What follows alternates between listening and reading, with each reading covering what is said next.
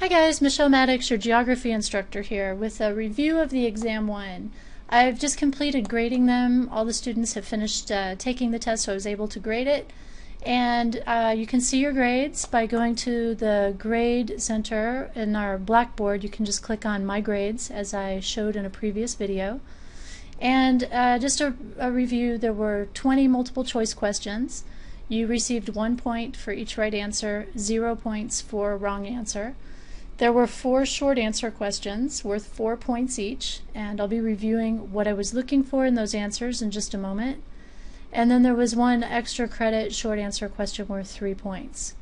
So the scores are given as percentages. The total number of points for the exam was 40. So the percentage reflects how many you got right out of that 40, the percentage that you got right. So let's take a look now at the questions and the answers, or at least what I was looking for in these answers.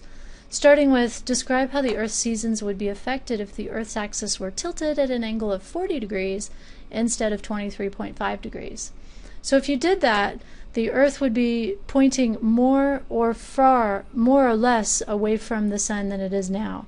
At a 23-degree angle, it's like this, you can imagine, and at a 40-degree angle, it just intensifies things.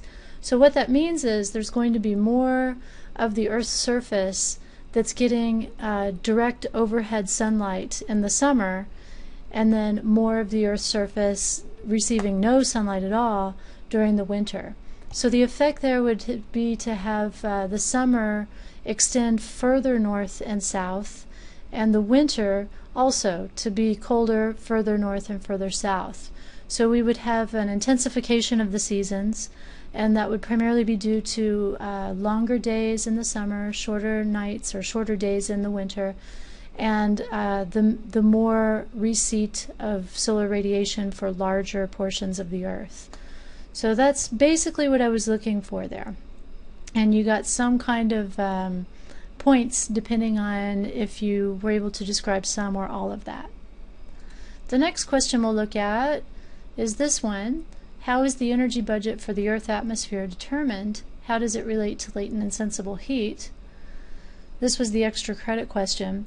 The energy budget is determined by the following equation that you see here, which is basically the amount of incoming solar radiation minus the amount of outgoing solar radiation. That gives us a measure of how much solar radiation is left. And then we add to that the same thing for long wave radiation, the amount coming in minus the amount going out.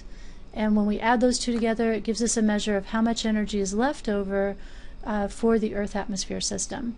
So that energy can go towards 2 different things. It can go towards heating the air or cooling the air if there's a deficit, and that is called sensible heat. And it can also go towards causing a phase change in water, and that is called latent heat. All right. The next question is, explain how lenticular clouds are formed. Lenticular clouds are formed when airflow, horizontal airflow, meets a mountain or hills, and it causes a disruption in the airflow. So on the windward side, the wind's coming in, you can imagine it's straight horizontal wind flow. And then on the leeward side of the mountain, it's caused a wave to form. And that's sometimes called a standing wave, so some people used that expression. And on the wave, on the high points of the wave, the air is forced to rise up a little bit higher, and it can cause clouds to form if the temperature reaches its dew point temperature and condensation occurs. And those clouds kind of spread out in those peak areas of the standing wave, and they are shaped in lens-shaped clouds, hence the lenticular clouds. So that's 6 there. Next, explain the green effect and its significance. The greenhouse effect is just a name given to the phenomenon that the Earth's atmosphere is transparent. In other words, it allows solar radiation in. Once the solar radiation heats up the surface and the Earth gets long-wave energy, the Earth's atmosphere absorbs that energy, some of it. And it does naturally in the Earth's atmosphere. Water vapor, carbon dioxide, some other.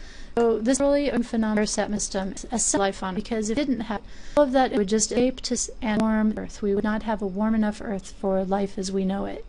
Some of you get the greenhouse effect confused with global warming and things that we'll talk about in the last chapter of this book.